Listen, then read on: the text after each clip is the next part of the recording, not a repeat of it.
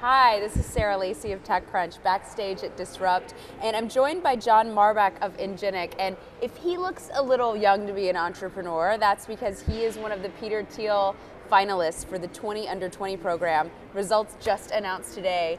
Congratulations. Thank you very much, Sarah. I'm really excited for the opportunity. So you just turned 18. That's right. You're graduating from high school on Friday. That's right. So you're not even stopping out of college because you haven't even gotten to the college point yet.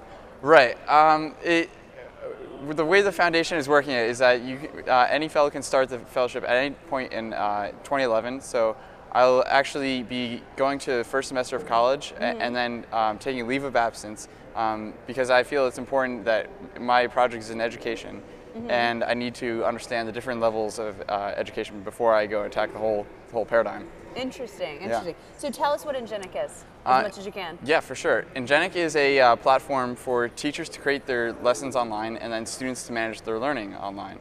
And as a recent product of the high school education system, I've noticed that there's a very repetitive aspect in a teacher's work as a teacher. They come into class each day and they lecture for approximately half the class, and that's simply delivering the content material. Now, this aspect of teaching can be automated online, and thus you create a much more enriching classroom experience because the teacher no longer has the burden of delivering that course material in class. Right. And as a digital learner myself, I notice all these new technologies such as TechCrunch, all these companies are presenting these things that are integrating technology into our lives, but in education it's been lacking. And, the goal of Ingenic is to really create an effective solution that leverages the powers of technology to make the classroom a more human experience. So where are you going to college for your semester? I'll be attending Wake Forest University for the fall semester. And you intend on going back afterwards, or you'll see what happens? We'll see what happens. The goal is to make this profitable at the end of 2 years and really push this out into as many schools as possible. But we'll see. And so how did you hear about Peter's program?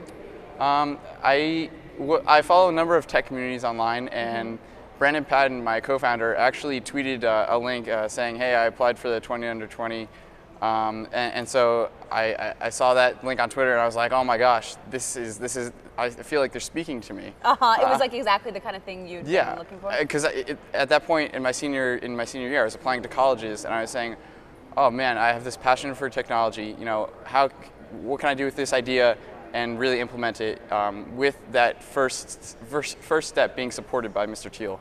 And so it's been a really awesome experience sort of thinking about the idea over the past few months, and then now I have the opportunity to go out and execute on it.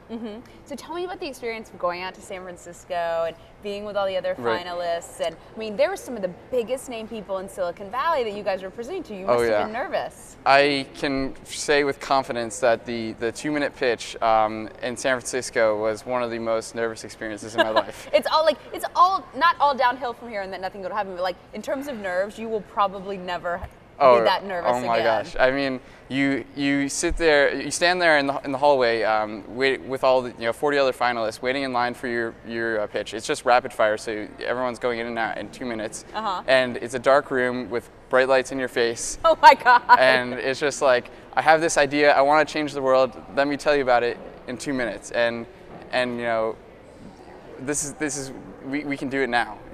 Wow, because it's like, for comparison's sake, we give people 5 minutes here, and these are like seasoned entrepreneurs who've pitched over and over again. So you guys doing that, what was it that you said in those 2 minutes that you think put you over the top?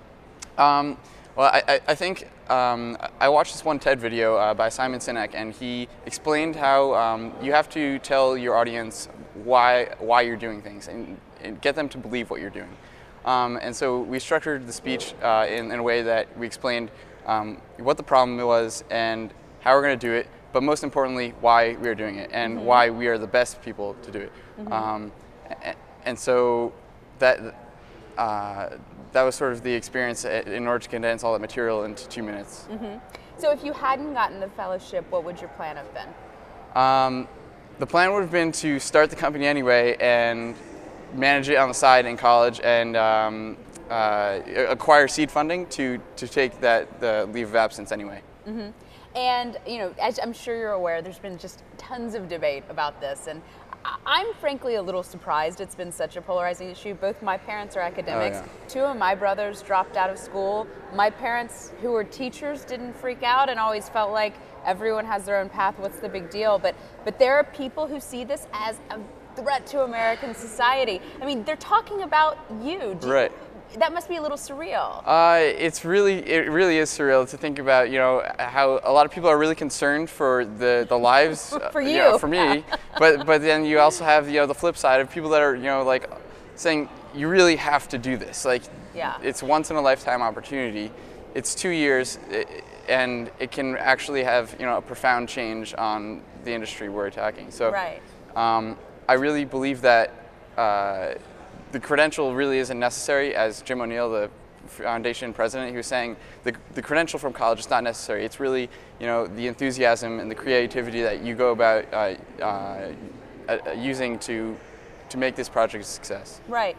Were you torn at all? Was there part of you that wanted to go to college and have that stereotypical John Hughes college experience? I definitely, that's a good prediction, because as a high school senior, you know, you go through high school in preparation for college for 4 years. You're saying, you know, I've been preparing for college for 4 years now. I have this opportunity to drop out of school. It's really choosing between two good things, you know? Mm-hmm. And so with the foundation being very sensible in that I'm one of the few fellows coming out of high school, mm-hmm. They allowed me to take the fall semester and sort of gain that experience and then start the fellowship officially in December. And what did your friends, family think about it? Great question. In school, it's like it's a big reaction. Like, what are you doing? You're not going to college? You're not going to school? So what is this internet thing you're doing? Is this like some Mark Zuckerberg, you know, fiasco? Because that's been popularized in culture around, you know, with the whole Facebook thing. So that's what they sort of relate to. Yeah, yeah. And your parents? My parents, well, I told them back in January, oh, hey, I applied to this fellowship. I made it through the first round, you know, we'll see how it goes. And then I got a phone interview, like, oh, what is this thing? Uh-huh. and then as I finally, I was selected for it, they're very supportive of it, and they recognize that this is something that I truly believe in, and the discipline and focus will require 2 years leave of absence out of school to execute. Yeah. So once again, just to wrap up to the naysayers, you don't feel like Peter Thiel's exploiting you?